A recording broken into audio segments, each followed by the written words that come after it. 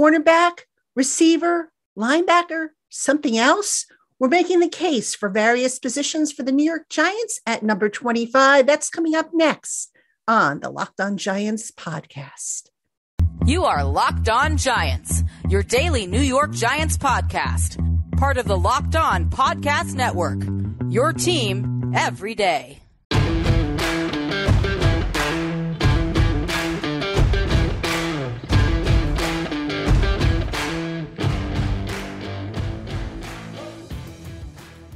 Hello, New York Giant fans, and welcome to another edition of the Locked On Giants podcast, part of the Locked On Podcast family, your team every day.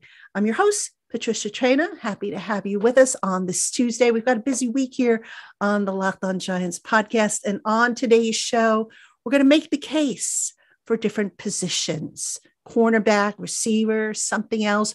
What should the Giants do at number 25 and why? And I'm going to just make a case for and against.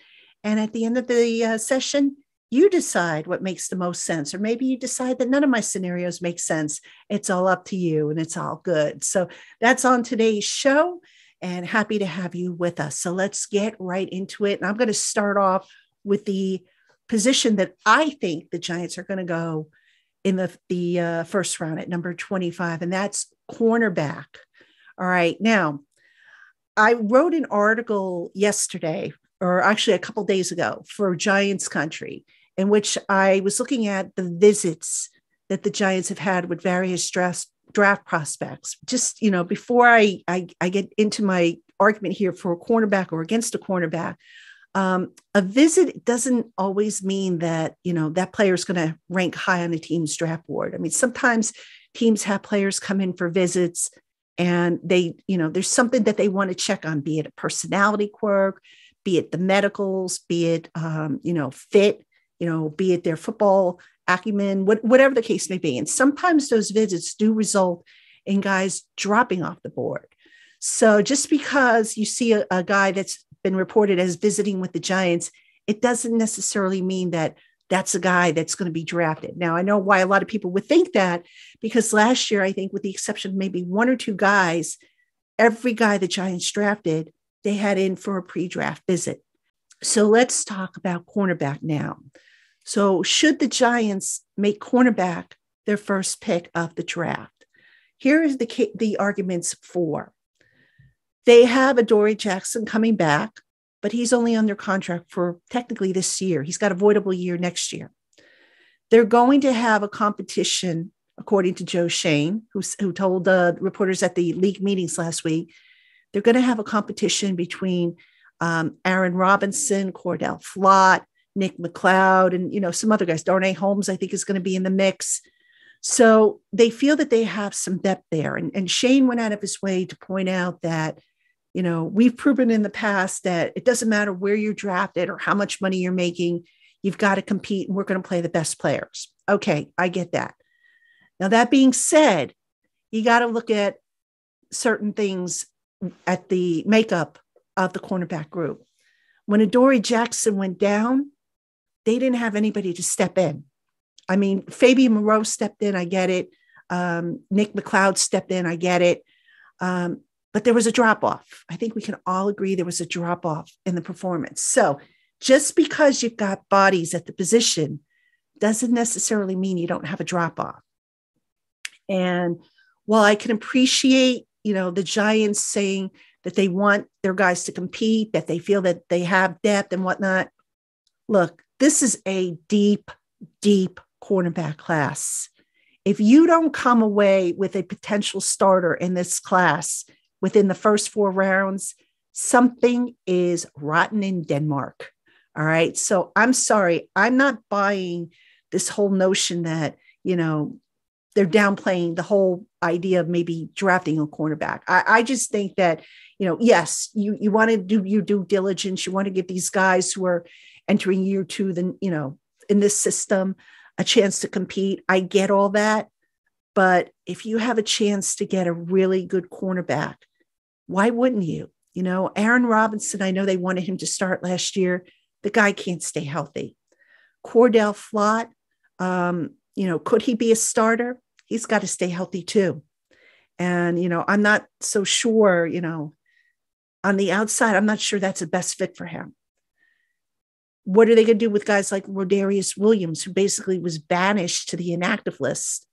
I don't even know if he's going to make the roster, to be honest with you. He still is on the roster, but is he going to make it? I don't know.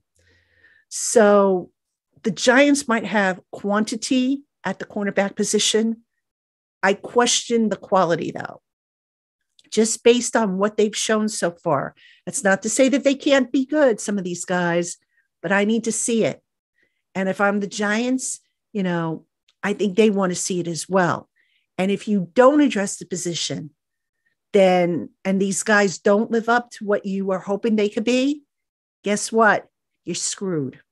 So, cornerbacks are so important to this defense. They're important to any defense. And look, here's the bottom line. If the Giants want to close the gap between themselves and the Cowboys and the Eagles, you better get cornerbacks that can cover, the CD Lambs, that can cover the AJ Browns, the Devonta Smiths, and even we'll talk about Washington, the scary Terrys, Terry McLaurin. You've got to have guys that can cover these guys because you're facing these teams twice a year. If you don't have guys on the back end of your defense that can keep up with those guys, guess what, guys? You ain't closing the gap with those teams. So again, I know Joe Shane kind of downplayed it a little bit. He didn't come out and say, we're not going to draft a cornerback. I think he's going to draft a cornerback. I would not be surprised if he drafts two. But that said, don't downplay it.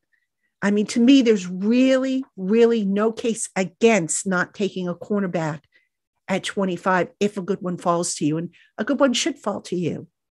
If, the Giants believe that, this draft is as deep as, these draft analysts believe that it is. So for me, cornerback is got to be up there for 25. Now, that's not the only position I think that should be up there for 25. We're going to talk about receiver coming up after this. Hey, Giant fans, we might be in the month of April, but Built Bar is extending its Built March Madness bracket, which means if you have a favorite Built Bar or Built Puff and you haven't voted, get moving. Visit builtmarchmadness.com to vote for your favorites and push them to the championship. I voted for the Mint Brownie Puff, which is my favorite. It's a limited time offering, which I was able to pick up recently. So which bar or puff will you vote for? Support your bar or puff at builtmarchmadness.com and be automatically entered into a drawing where 50 lucky Locked On listeners will get a free box of Built, and one lucky Locked On fan will win a 12-month subscription to Built to have Built's best bars or puffs delivered monthly straight to their door. Vote every day. Like I said, the contest has been extended for this first few days of April. And don't forget, you can pick up your supply of Built Puffs or Built Bars at Built.com for a 15% discount on your first order with the promo code LOCKED15. Hey, Giant fans, thanks so much for making the Locked On Giants podcast your first listen or watch every single day. Now, make your second listen the Locked On NFL Draft podcast. Damian Parson and Keith Sanchez provide in-depth coverage of the biggest NFL draft prospects with deep dives into the sleepers and hidden gems that can change your favorite NFL franchise. Find Locked On NFL Draft wherever you get your podcasts and on YouTube, part of the Locked On Podcast Network, your team every day.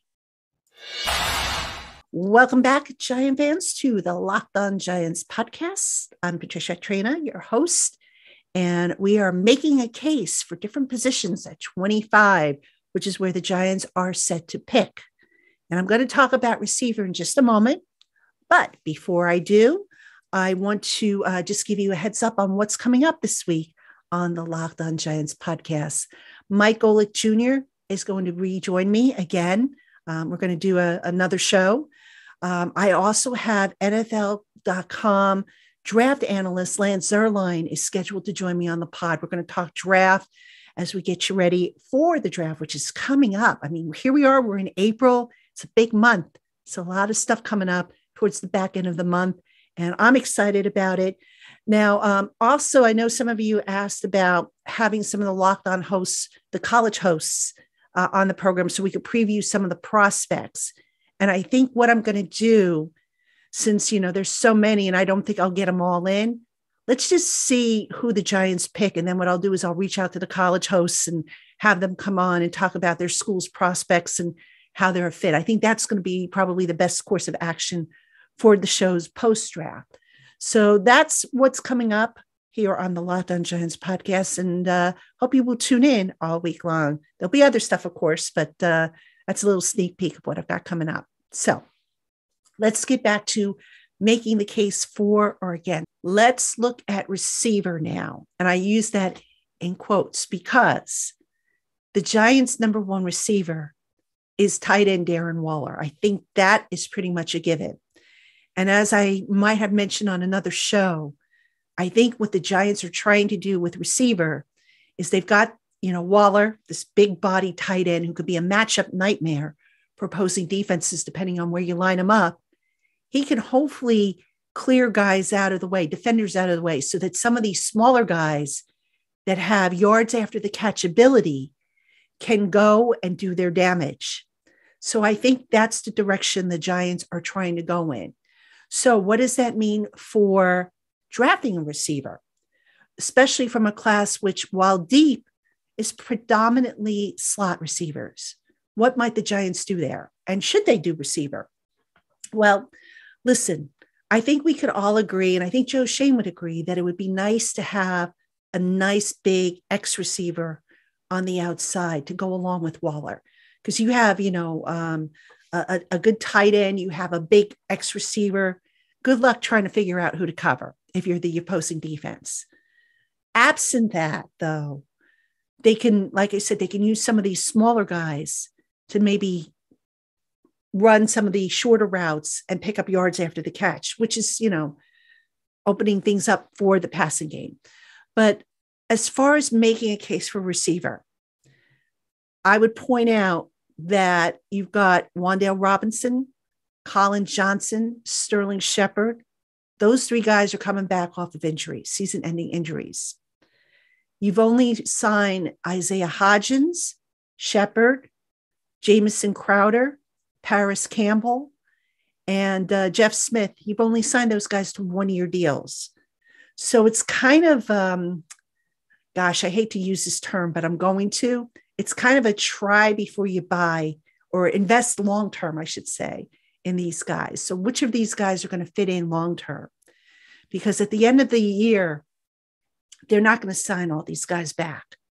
I don't even think all these guys that they sign are going to necessarily make the roster. All right. I don't know that Sterling Shepard is going to be ready in time to make the roster. I don't know if Wan'Dale Robinson is going to be ready to make the roster. All right. So some of these guys might not be ready, and if Sterling Shepard's ready, for example, does that mean Jamison Crowder is out?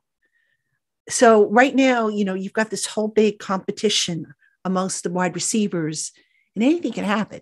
And you've got some other guys too. I think the Giants have 13 receivers under contract. Not all of them obviously are going to make the team. So I think, to add another receiver because of the contract status, because of the injury status, I think it makes sense, because you're trying to, you're kind of like throwing your marbles up in the air, so to speak, and seeing what lands where, but you're giving yourself options. You're giving the coaching staff options. And I don't think that's a bad thing for this offense. I really don't. You want to give offensive coordinator Mike Kafka various options, and no two receivers are alike, as far as skill set and what they could do. Some guys, are good blockers. Some guys are, your speedy types. You do have a mix. Now, what's interesting is, and I know I answered this last week in one of the mailbag segments, but I'll address it here. Someone asked me if I thought the Giants might already have their X receiver on the roster, maybe Isaiah Hodgins or maybe Darius Slayton, who they signed to a 2-year deal. I don't know that I would go so far as to say that right now. I think Slayton and Hodgins maybe are like number 2 receivers. Could they play that X role? Absolutely. But am I going to consider them, like I don't know, like a CD Lamb or an AJ Brown? I don't know. I wouldn't go there just yet. Do they have the potential to be there? Maybe, but I wouldn't say that that's where they're at right now. Could they get there? Yeah. But so the point being is year 2 of the offense, the Giants are going to open things up a little bit more. I think we'll see some more downfield passing. Like I said, I think there's going to be an emphasis on yards after the catch, big plays, which the Giants were just horrible at last year. So we need to see how they're going to step up. We need to see how they're going to be utilized. And, Brian Dable at the league meetings last week spoke about how the springtime is a time to experiment with different looks, moving guys around.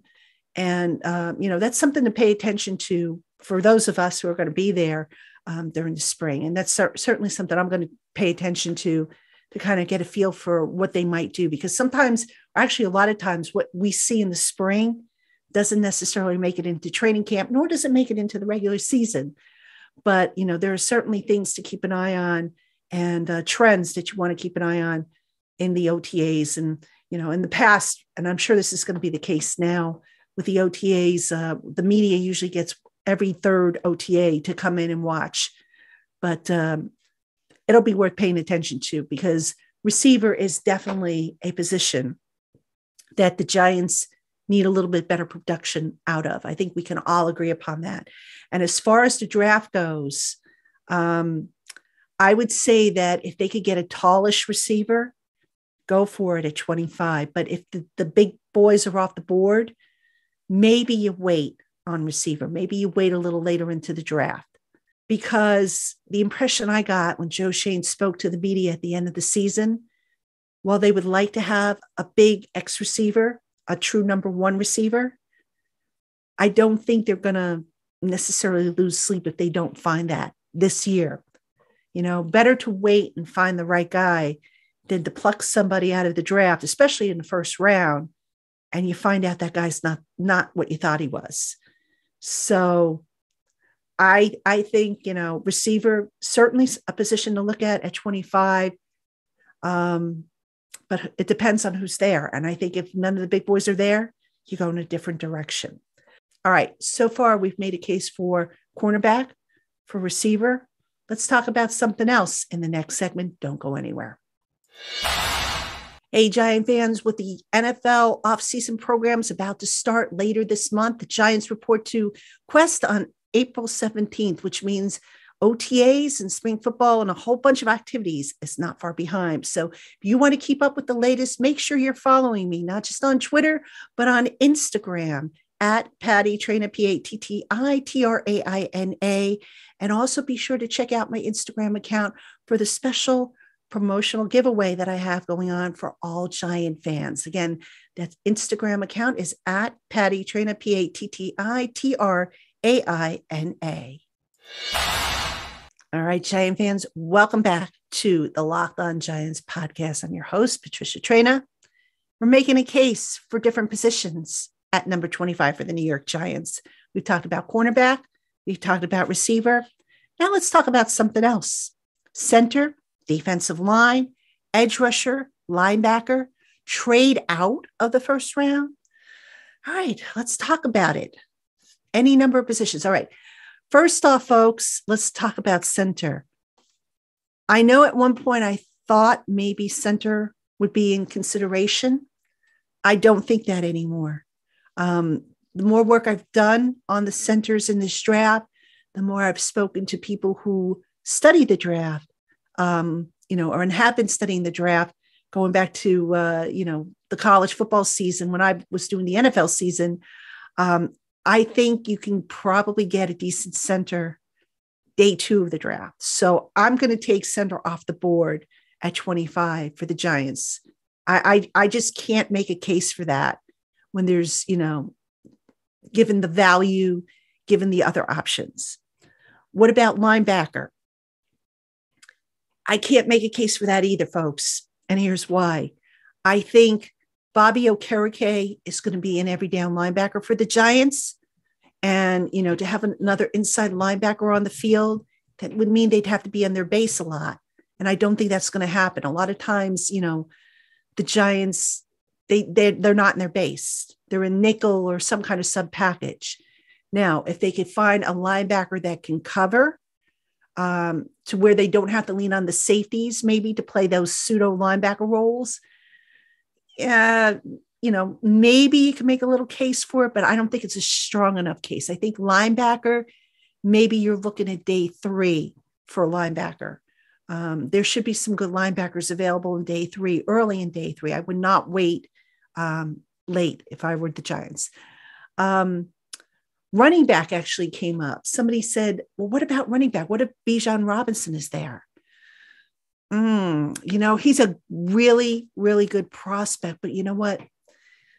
If you bring him back and you've got Saquon coming back on the franchise tag, presumably, unless he signs a deal, that would probably mean the end of Saquon. So I don't think the Giants would draft Bijan Robinson if he's there at 25. I mean, that's a little rich for my taste, but that being said, I don't think Bijan Robinson's going to make it down to 25.